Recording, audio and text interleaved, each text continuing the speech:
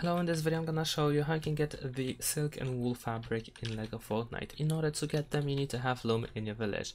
Once you open it, here are the recipes which you can find in the loom.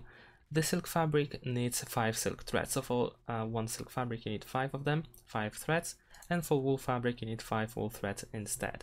In order to get these threads, you need to use the spinning wheel over here. We have silk thread over here and wool thread over here, so you need wool and silk in order to get the threads.